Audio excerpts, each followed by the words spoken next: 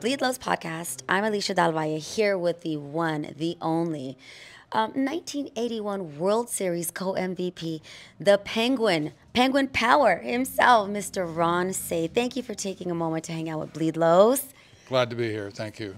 Okay, so you're meeting with some Dodger fans today. They get to meet you and get some signed bobbleheads and photos and books.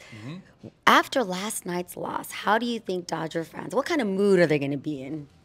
Well, I mean, they're coming back home, so it should be alive and electric, and it's they've scored a lot of runs. To be quite honest, this is probably the worst pitching performance I've ever seen in the playoffs by an opposing team. They give up as many hits as walks, so you've got a lot of base runners and a lot of opportunities. So they've been there before. They're scoring a lot of runs, like I say, so I don't expect that to change. Okay, so basically, Dodgers fans, be cool, don't panic. Is that good advice? You got 2 games to win one, and you got both games at home.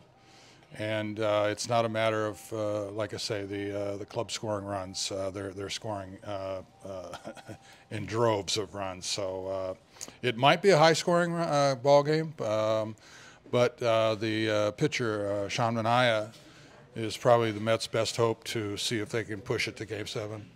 Well, thankfully, we have 2 chances at home, and you're calming me down. If I was stressed, I like hearing it from you that it's going to be okay. So thank you for that. Well, I would feel better if I actually was playing and I was, kind of in control of it a little bit. So I'm just speaking from an observing standpoint.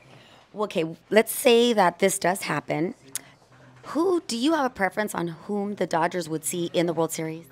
Well, first of all, when we were playing, all we were concerned with was about getting there. Gotcha. Whoever on the other side comes through, we'll welcome it. We know it's going to be a supreme challenge either way that it is, but there's something about a Dodger-Yankee rivalry. And what about the time back in 1981? That was pretty special, right? Meeting at that World Series. Well, they're all special. Right. We were very special.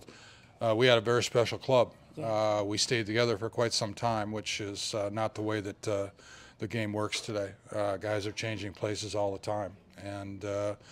But with our group, it was our 4th World Series with the special infield and all the other special players that we had. So, and the fact that it was a Dodger-Yankee World Series was the 2 best traditions in baseball history. So, worked out pretty good.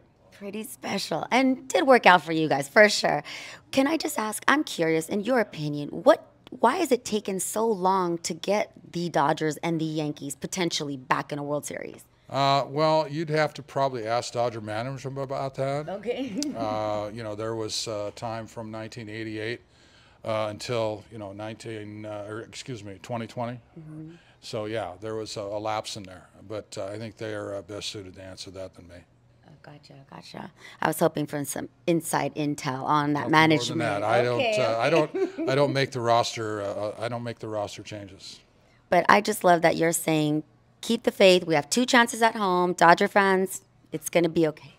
Well, like I said, I would feel better if I was actually in the clubhouse and got a feel for it. But I'm fishing here. I want to be relaxed. Well, you've got. Don't forget, Dodgers went out and paid $1.4 billion to improve their team over the offseason, which means they outspent everybody else combined. So, let's see if their money is well spent. Okay, well, I feel slightly better. Thank you. Ladies and gentlemen, Ron Cey, thank you. Thank you.